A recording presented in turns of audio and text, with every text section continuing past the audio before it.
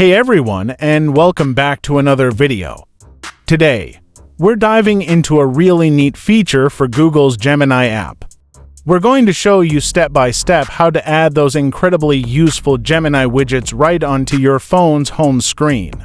This will give you instant access to the power of Gemini without even needing to open the full application.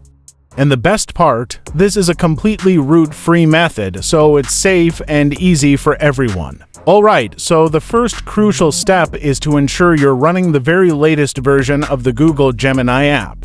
Now, while you might typically get updates through the Google Play Store, sometimes these new features roll out in stages. To get the widgets as soon as possible, we've included a direct link to download the APK installation file in the video description below.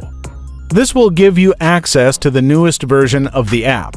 Now download the Psy app. You can find Psy for free on the Google Play Store. Just open up the Play Store and search for Split APKs Installer. Once Psy is installed, open it.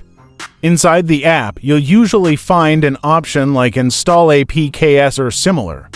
Tap on this and then navigate to the location where you downloaded the Gemini APK file. Select the Gemini APK file. Okay, with the latest Gemini app successfully installed, we can now add those widgets to your home screen. The process is just like adding any other widget on your Android device.